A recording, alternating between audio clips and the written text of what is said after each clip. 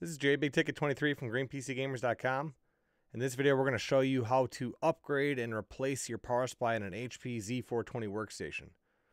So if you just had a bad power supply and you're having trouble locating a replacement power supply, or in our case, we're replacing this power supply just because we need more wattage for our graphics card. So we had a little bit of a dilemma. We had an EVGA NVIDIA GTX 1080 graphics card, and the card can draw upwards of 300 watts from our power supply.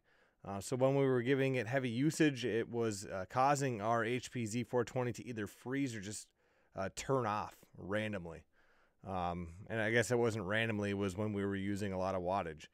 So what we did is we got a EVGA 700 watt power supply, and we installed it with some other adapters that we needed, which we'll show you in this video. Before we start our install, we want to encourage you to go to GreenPCGamers.com, click on the blog, and search Z420. There's going to be an option that pops up called Z420 Gaming Computer and Other Upgrades. This page is an awesome resource if you have a Z420 workstation. It'll show you tons of upgrades and other videos on how to install the components. Check it out. It's free to use and has a bunch of awesome ideas to upgrade your system. Alright, so let's take a look at the video. We have our Z420 workstation, we have our EVGA 700 watt power supply, and then we have this really important feature, this little cable that we got off Amazon, which we'll post in the description below. This is our 24 pin to 18 pin adapter, and you're going to need this if you're going to install an EVGA power supply or any other power supply into this system, because it does have a proprietary plug that's 18 pins. Something that's not in this first part of the video here is we do use some 3M. They're like these Velcro strips, and they are awesome. We'll get to that further in the video. So there's our 24 pin to 18 pin adapter.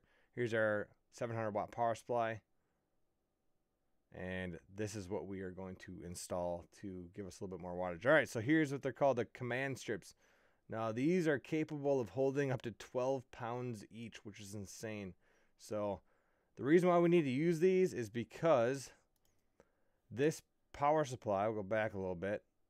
This power supply is not the same size as the existing HP power supply. So we needed a way to mount this power supply, and you could use other Velcro. In our case, we're using command strips because, like I said, they hold up to 12 pounds each. We're going to end up doing 3 of them, 36 pounds. All right, so as you saw, there's this little bar here that we had to bend down to be able to mount the replacement power supply into the slot. Now, if you're just upgrading from like a 400 to a 600 watt HP power supply, well, then you can just leave this the way it is. But in our case, we're using an ATX power supply. We've bent it down. So basically, I'm not showing you the part where we actually bent it down, but basically what we did is we used a pliers to bend it down a little bit, and then I went and got a mallet and I smacked it down. It was hard to show in the video because the mallet covered the whole thing. But basically, we're pushing this little bracket right here down flush, so that when we do put our power supply in with those command strips, we can actually mount it up inside there. So you see, we added one more command strip. So basically, you put each command strip, you stick them together, and once they're stuck together, then you can pull off the sticky side on the other end. And we already put the sticky side on the power supply in. Now, these are cool because, unlike Velcro, you can pull that strip and actually pull these off of the power supply or the chassis if you decided to move them to another system without damaging the part. So these are a little bit better than regular Velcro, and they hold an insane amount of weight for how small they are. So I definitely encourage you to use the 3M command strips for this purpose if you're going to do this install. All right, so there's another little metal bracket here that we're not going to bend up, but we're just going to mount the power supply behind it. Now, you could bend that up, but it's really tough to get the power supply flush. So we're just going to mount it a little bit behind it. It's not going to look perfect like the OEM power supply, but like I said, we got 36 pounds worth of holding on here by these command strips. And it's inset a little bit, but this is the price we pay to upgrade the wattage on this system. All right, so you can see how it's holding it. It's doing a great job. when you actually plug your power supply or your power cable into it, you want to hold it tight just so it doesn't come loose, but it shouldn't with those 3 command strips. All right, so that's what it looks like when it's installed. A little bit different than the regular power supply, but it'll work. All right, so here's our 24-pin to 18-pin adapter. We've already plugged it in. So this power supply, again, has a 24-pin. We needed an adapter. This is like our main power for this motherboard. And that 18-pin plugs right into the motherboard right here. If you don't buy the adapter, you're not going to be able to install this power supply. It's as simple as that. And we'll post the part number in the description. And then here's our 8-pin power that we need. Now, the way the EVGA power supply works is it has 2 4-pins because this power supply is compatible with some of the lower end workstations that only have a single 4-pin for the processor. So we'll go ahead and pop those right into place. They combine together to make an 8-pin. All right, now we need to plug in our power for our optical drive and our hard drive. And there's plenty of options for power. I think there's 3 for the optical drive and there's 3 for the hard drives. So we were saying that when we installed the GTX 1080 graphics card, it was causing a system to shut off. Something that we're not showing in this video is we did convert our 7.2K SATA drive to a solid state drive for less power draw.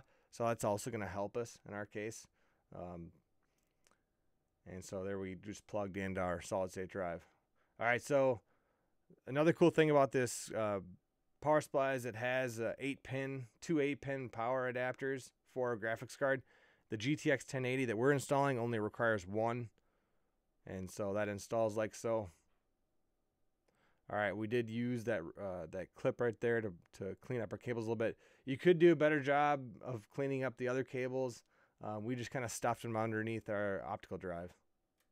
All right, so at this point, everything is plugged in. I'm going to pop our side panel back on, and at that point, you have installed your power supply. So you should be able to just go and plug it in like normal. You're going to have the extra wattage, and then you're not going to have to worry about the system shutting off if you install a GTX 1080 graphics card or anything below a GTX 1080. Now, if you're going to put a 1080 Ti in the system, most of those cards will fit. You will definitely want to go with the 800 watt power supply or more if you're going to do a 1080 Ti. Otherwise, you might have the similar issue. EVGA does sell 750s and 800 watt power supplies as well, so just get the upgraded model, and this video will apply. If this video was helpful to you, please consider hitting the subscribe button. Also, we do monthly giveaways on GreenPCGamers.com. All you have to do is go to GreenPCGamers.com, no space, go to our Facebook page, and like our Facebook page. That's how we do our giveaways. Thank you so much for watching.